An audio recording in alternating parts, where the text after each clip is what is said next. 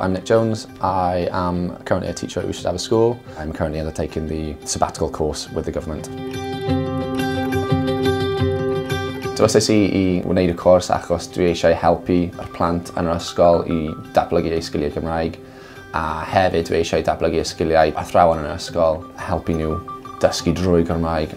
He's been very keen to develop the Welsh ethos throughout the school, kind of discuss my vision for Welsh and his vision for Welsh, and they kind of linked together really, so we decided that he'd be the right person to go on to sabbatical, and he's really enjoying it. With the new curriculum coming in, we want to make sure that we are delivering lessons with a bilingual focus. Without me being on the course, I don't think I'd have the skills to help the school develop their Welsh ethos, so I think it's vital that I've participated in it this year.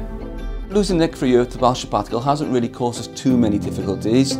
The Welsh Government financed the cover, the teacher that came in to cover Nick. As a head teacher, you're always worried about covering someone, but their fees were paid, so you don't have to worry about that. The Cymraeg 2050 mission is vital. The community traditionally don't speak Welsh here, so part of our vision, alongside getting bilingualism in school, is to get Welsh out of the community as well.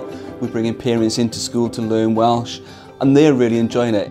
Pan dwi'n dysgu, dwi'n hoffi siarad drwy'r Gymraeg. Dyma Gethin. Dyma Gethin. Mae e'n hoffi darllen. Mae e'n hoffi darllen. Ond dydy e ddim yn hoffi redeg. Dydy e ddim yn hoffi redeg. Nawr nôl yn ysgol, dwi wedi bod yn helpu athrawon a dyn ni'n wedi bod yn cynllunio gwersi Cymraeg gyda'n gilydd, a yn fy marn ni wedi datblygu yn da iawn.